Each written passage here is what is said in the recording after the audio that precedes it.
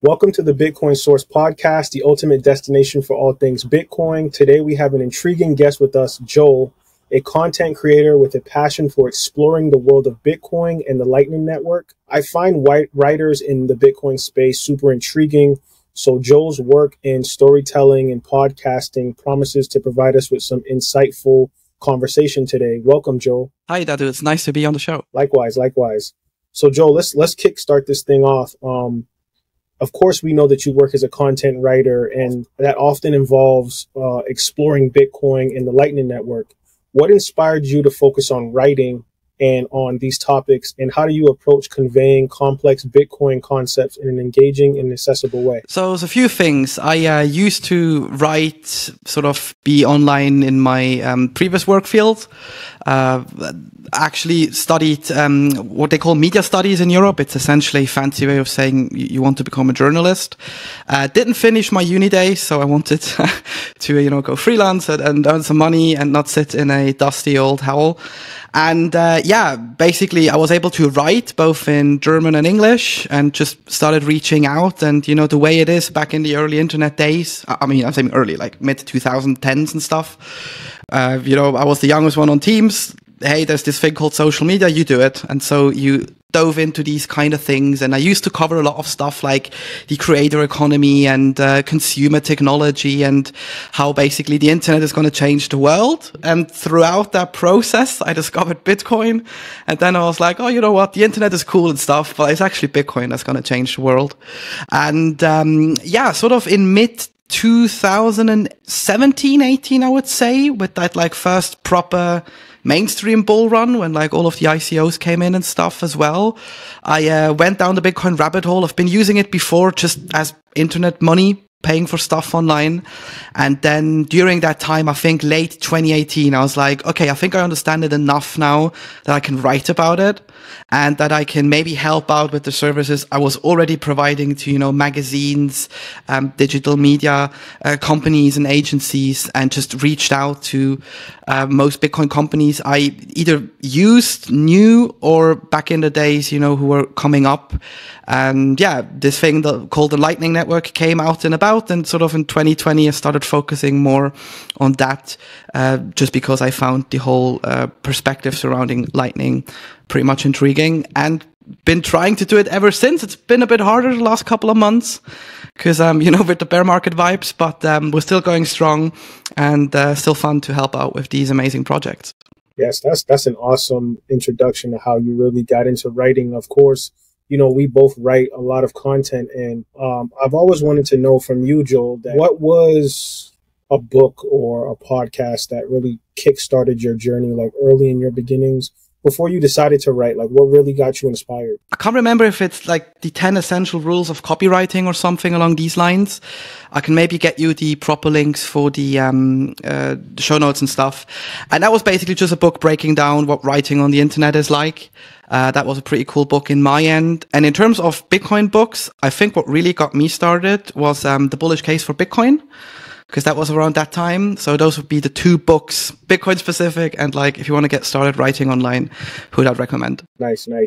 I want to talk about Lightning, of course. I'm really a big fan of Lightning because those micropayments are everything, and the efficiency and the speed of the network has really kind of trumped a lot of people talking about Bitcoin being slow or the block is every 10 minutes. So of course, this layer 2 scaling solution for Bitcoin has been instrumental. Could you share some of your most exciting developments or use cases that you've come across writing about and exploring the Lightning Network? Yeah, so most people, I mainly went down the rabbit hole because, back in the days when I started using Bitcoin, you had block times of maybe 3 to sometimes 6 minutes because, not a lot of people were using it or the mempool wasn't full. But then obviously the more people got in, and then especially in 2017, it just filled up.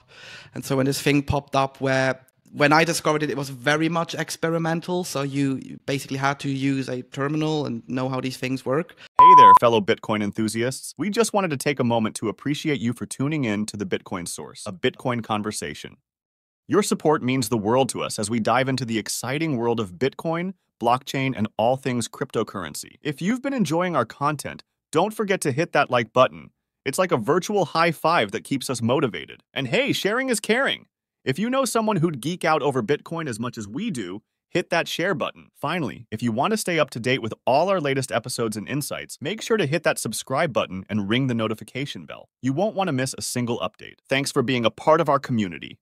Keep exploring, and remember, the future is decentralized. Now back to the episode. But I was quite fascinated by being able to use it, and with sort of the first forms of a wallet. I actually bought a coffee near Angel in 2019 here in London. And, just the first experience, I was like, oh my God, this is so much easier than taking out a wallet, possibly reusing an address, That wasn't that careful back in the days, to be honest. And when I sort of dove down deeper, I realized, okay, so it is micropayments first and foremost, and that's amazing. And the more I sort of started digging, the more intrigued I got by the way Lightning can potentially, fill these voids in the internet, whether that be to have an alternative to the subscription model. I don't think it will replace it, because you could technically do subscriptions, I think, on Lightning as well. It's just that no one has experimented with it too much. Or just some simple things like, gate keeping or paywalling simple forms of content. Think of a book, you break it down in chapters and you're able to read the book at your own pace and pay chapter by chapter. Just sort of these little things are what really got me down the Lightning rabbit hole. And currently, just from the way I've been talking to a lot of the Lightning clients I have, and just, also at conferences and stuff, it's really interesting to think about Lightning as a streaming service. And what I mean by this is, we all have heard the case by Strike that you can basically stream your salary I think Jack uses like every minute or something, and you send some sats. But there's really a big potential probably in the video telecom world, where you can implement Lightning because it settles immediately. You basically prevent fraud because there's not these chargebacks and all of these idiotic things that take up a lot of money in the Lightning world. And I actually had Jose on my own podcast, which we'll probably dive down into later as well. And he's the CEO of IBEX, and he told us, if you look at this, there's like a huge, I think 45 billion a year industry where money just gets lost on cashbacks, on fraud and stuff. And if Lightning could potentially fill that void and even go further than that and say, hey, if there is something going on, you just click this button, reach out, we can basically settle it within a few minutes. I think that's sort of the real game changer, and building more user-friendly products around it, like Vida is doing, for example, with their live streaming, where you can monetize your live streams directly.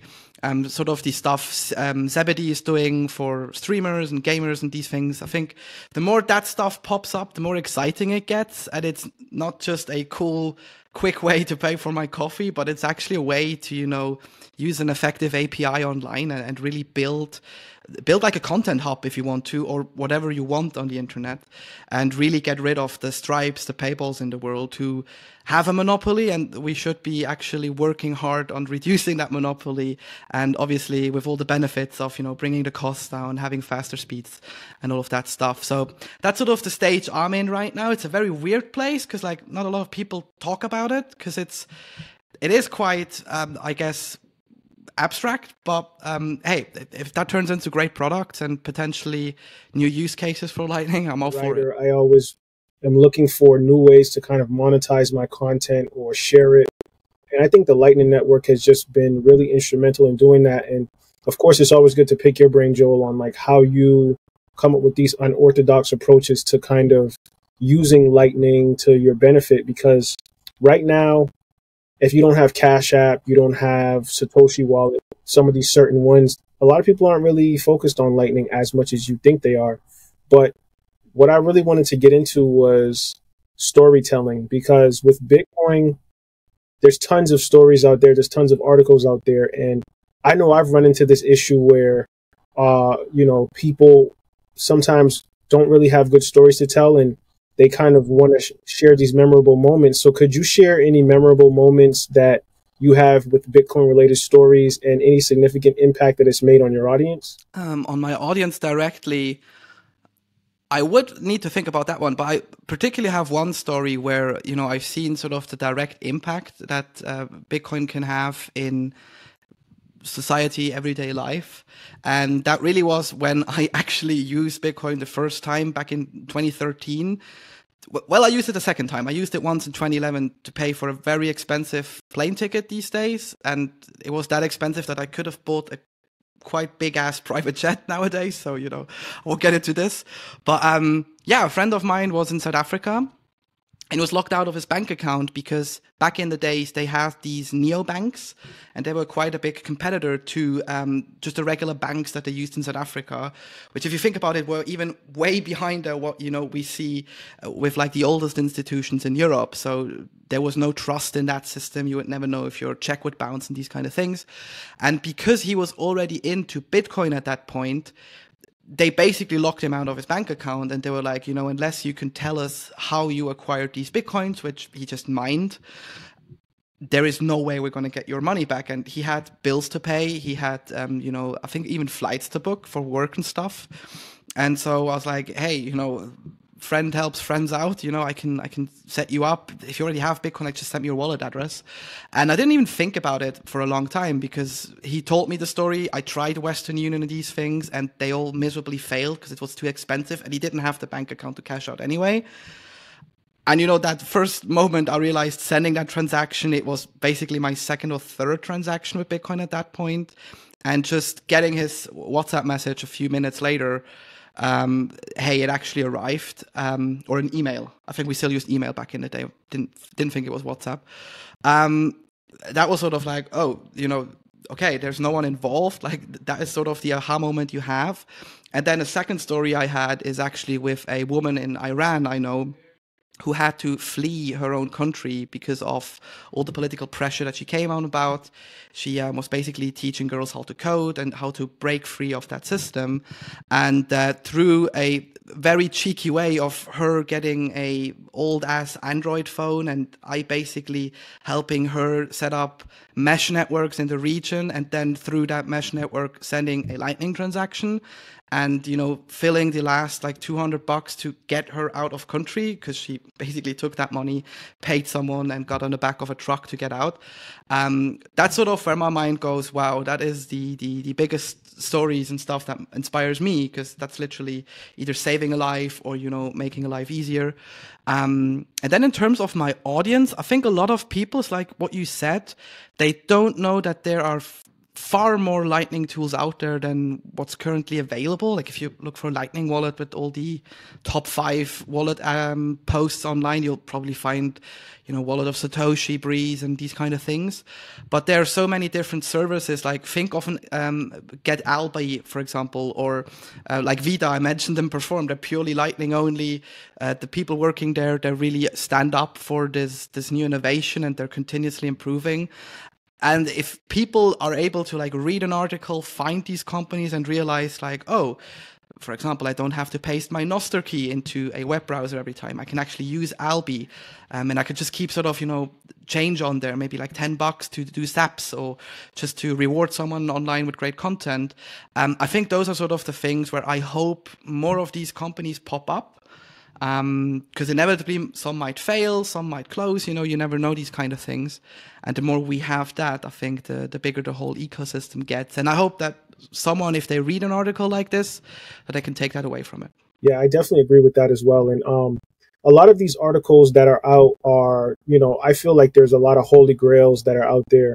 And I'm always interested to see the new young writer or the people that have a different perspective. I've read a couple of your pieces, Joel, and I just think that your perspective is a little bit different than some of the traditional ways that people approach Bitcoin. So it's always great to hear that different insight from a writer, because I always find that writers in this space have a completely different approach than the person that's focused on number go up, or the person that's really heavy technology-based person. I feel like the box has to be more broadened when you're a writer. You have to talk about multiple different aspects of the protocol. So I'm always happy to talk to writers, because I think that their approach is so intelligent and important for the space.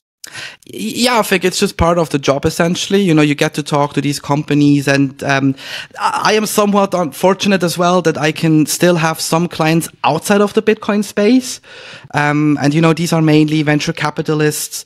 I call them my tech bros, because like they invest in tech and AI these days. So, they're these kind of breed, and you sort of get the different perspective. And I think that's what I try to add with my writing, with the podcast, with my co-host Ian, where it's okay to, talk a lot about, hey, why do people prefer custodian services, for example, or why does Lightning still need to fix certain things with merchants, instead of just going on that hype train all the time. Because, yeah, the hype train is there if the price goes up, obviously, but if the price is down like we've seen this far, you just get these infightings, and this is not going to get us anywhere. Like, the last thing we should do is actually have those infights and, continue building and continue finding new ways of also experimenting with these things. And yeah, if that means 9 times out of 10, a Lightning wallet breaks or a company goes bust, fine. But if that one sticks around and it potentially has a big impact into the future, I think that's what we should be focusing on more instead of, writing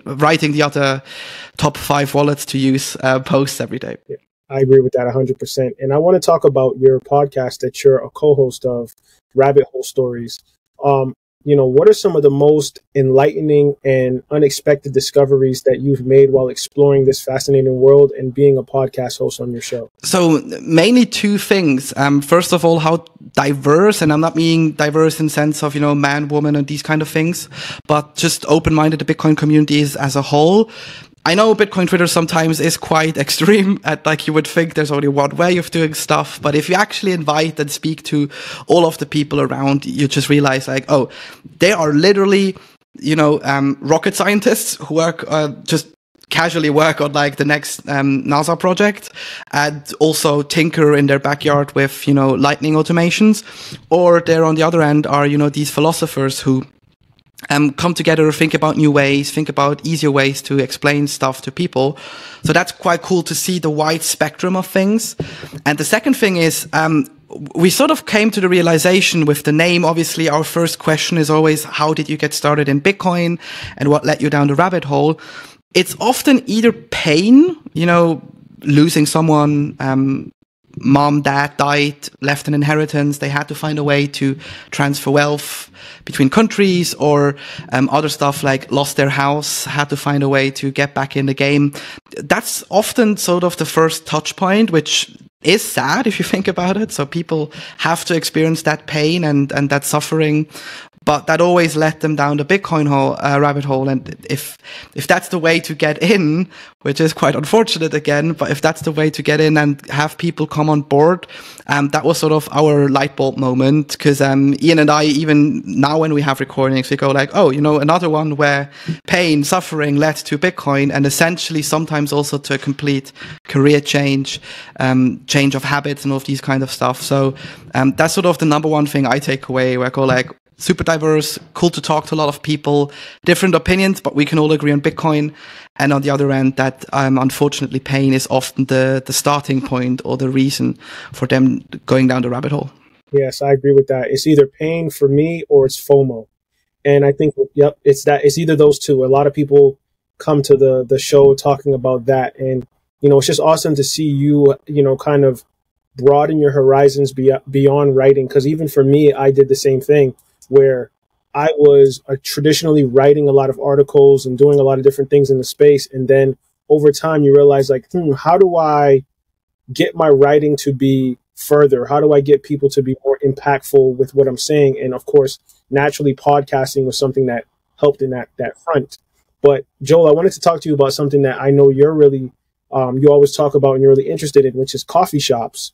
And I think that coffee shops have been this weird thing for Bitcoiners that people don't really talk about, like how, back in the days when they had freedom fighters, they would all go to pubs and have some ale and talk about how they would spark the revolution. And I think that coffee shops are doing that for Bitcoiners.